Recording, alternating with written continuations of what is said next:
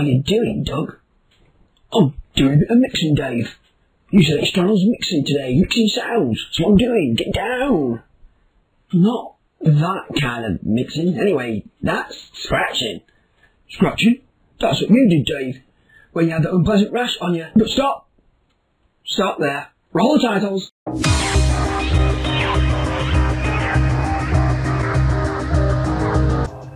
Is that it?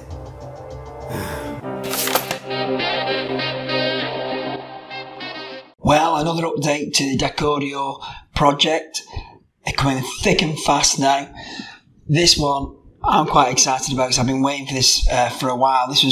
DacAudio project was always intended to do this, which is play more than one sound at once, the mixing of sounds.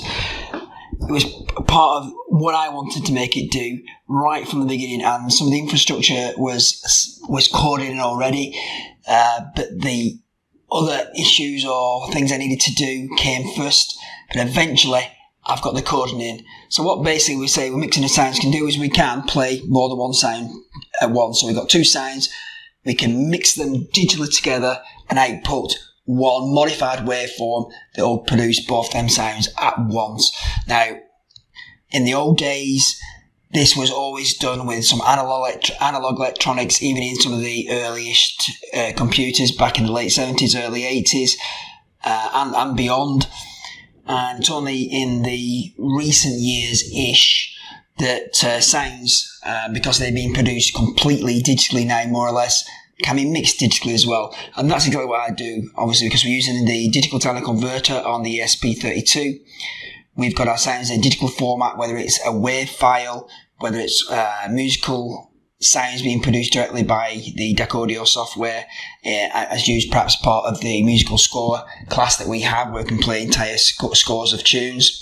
However they're generated, we can now mix any of those types together to produce one clear sound. In fact, there is no limit on the amount of sounds that you can mix together, apart from the technical limitation of it takes processor time to mix the sound together. It's not much. It's relatively a small amount of processor time. So you could mix quite a lot of sounds together. I'm going to demo just two sounds mixing together. So if you download the software, I should say so first.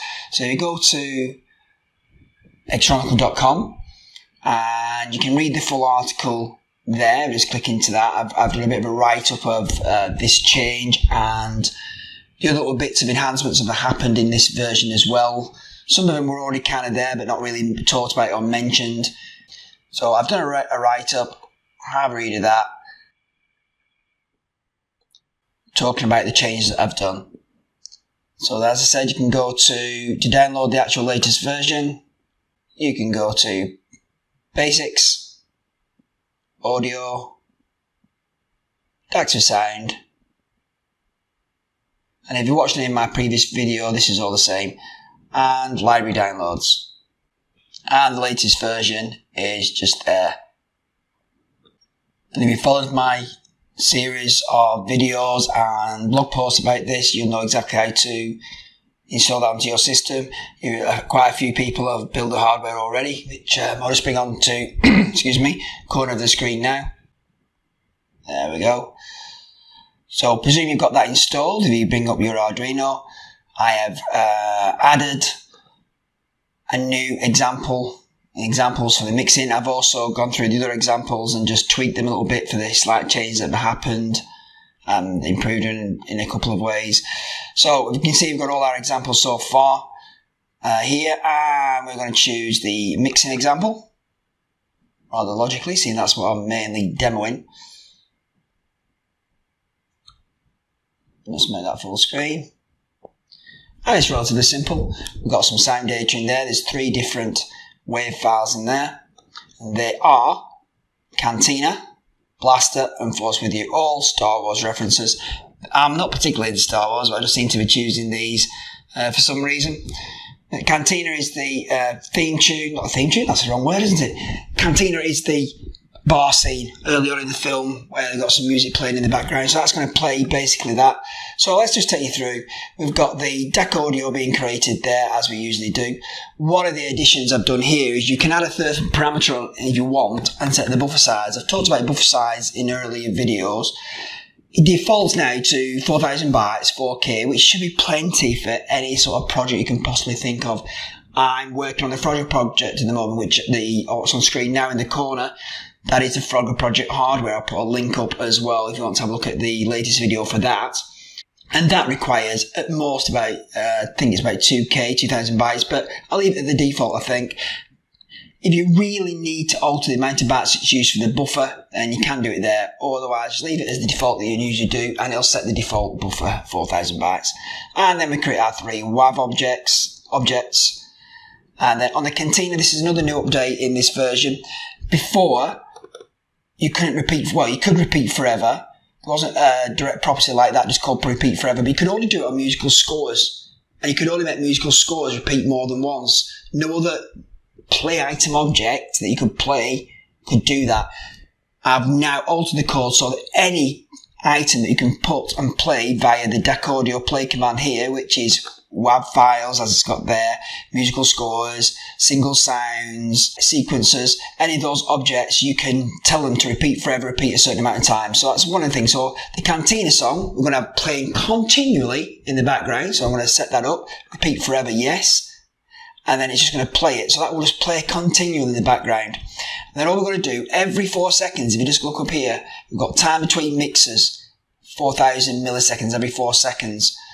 We log the last time, basically this current time. And then our loop, we do our usual fill buffer. You've got to have that once in your code at the top, preferably. Couldn't go anywhere, but the top is the best place to put it. Just put a fill buffer at the top. Again, if you watch previous videos, you know what's happening there.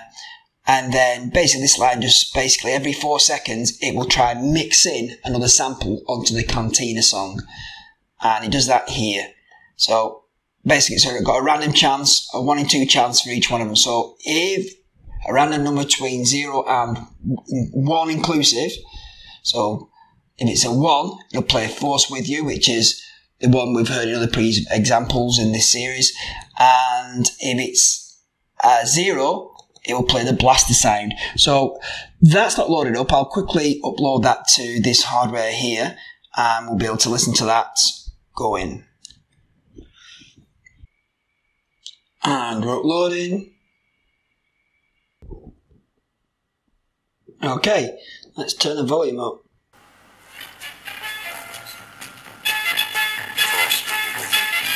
Sorry, man, listen carefully. Background music of the Cantina is quite loud. Listen for the Force With You and Blaster.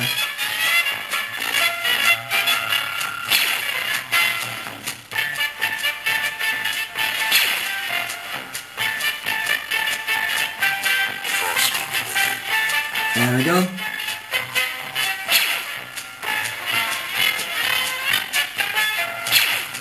So those sounds are being mixed on top of the Cantina music, the blaster we hear every now and again, and the Force With You. We can lower the blaster sound, the volume of it, if we, Cantina sound, sorry. So we go Cantina, I will have to just check, I can't remember what it is. Bear with.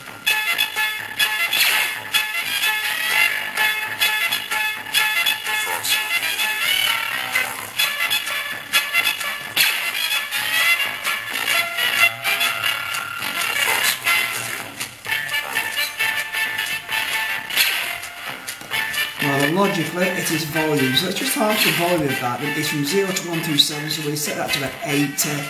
We'll just re-upload so we can lower the Cantina volume down a little bit and might be able to hear these a little bit better. Turn that down as well until it's done.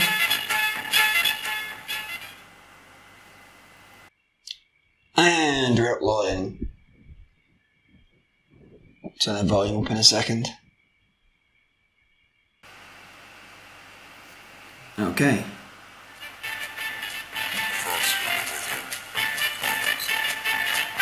The volume's a little bit lower.